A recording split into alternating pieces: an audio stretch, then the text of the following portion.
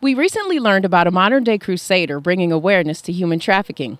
Just who is this modern-day abolitionist? Let's find out. He is not your typical 20-year-old. After graduating high school with 10 varsity letters and 2 years of college credit, he headed to Wright State University in Dayton, Ohio, to major in engineering. Now in graduate school, he took the summer off to ride across the country on his bike to raise money and awareness about human trafficking.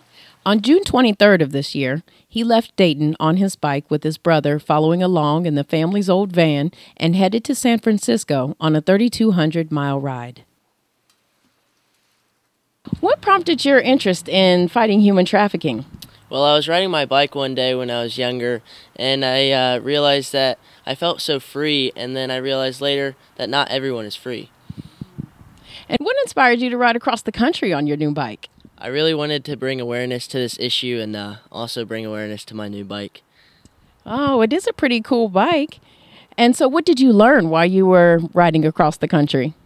Well, I learned that my brakes are a bit touchy when I'm riding, and that it's a pretty long trip down there, and it gets the temperature changes a bit, so I have to be conscious about that. Did you talk to people while you were riding on your bike? Yeah, I did. I informed them about what was going on, and I also informed them about my new bike.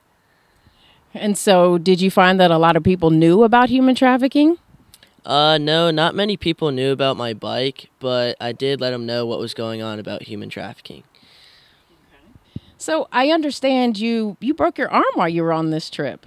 Yeah, I did, but they allowed me to bring my bike into the emergency room, so it was all right. Okay. So when did your obsession with bikes begin? What do you mean?